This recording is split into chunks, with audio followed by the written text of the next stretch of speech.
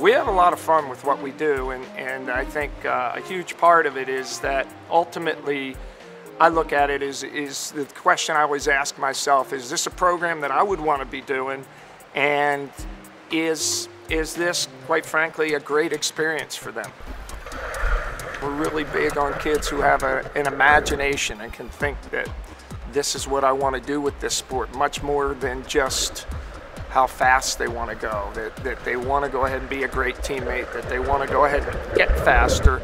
But part of the imagination is not just saying that it's all hard work, and hard work and no play isn't going to be fun for anybody.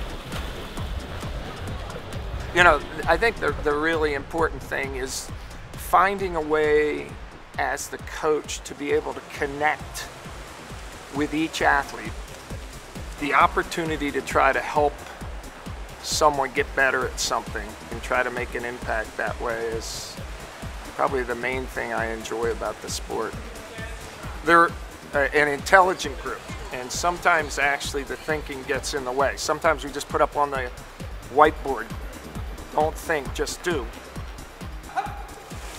The hardest part of my job is the pressure that I put on myself for each of our athletes to try to create an environment for this to be a great experience for each person.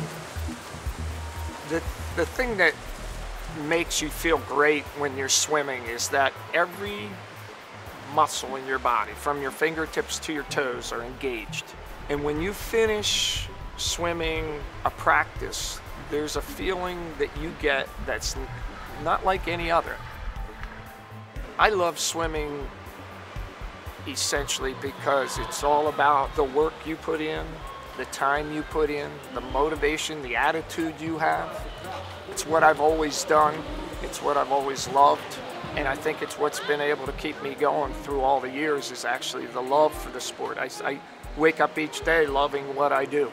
And I come to work knowing that if each athlete loved this sport as much as I do, then they're going to leave here with a smile on their face like I do every day.